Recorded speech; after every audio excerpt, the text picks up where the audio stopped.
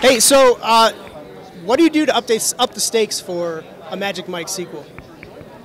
You know, I mean, look, every movie is always compared to the one before it, and I think this movie was a very, I would say, easy thing to top, because the first movie we had to, like, I guess, reside in the constraints of like what actual male stripping is, which is kind of old and a bit archaic. Everything is 80s hairband for the most part, you know, and I don't know, we got to kind of break the mold pretty easily, so I hope it's better.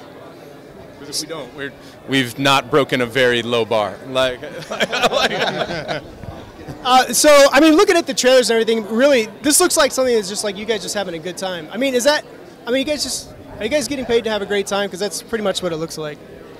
Yeah, I think the highway robbery of it all is that we get paid to hang out and have fun, like just have fun with your buddies. So I think that comes through. You guys are like the Entourage crew, only you strip. That's kind of the feeling that I get. Pretty good. That's actually a pretty... That's the way I pitch it, actually. I go, this is Entourage, but with stripping at the end of it. Yeah.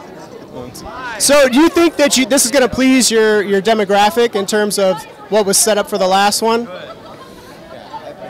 I think they'll be surprised with the new stuff and more than happy with what they're expecting.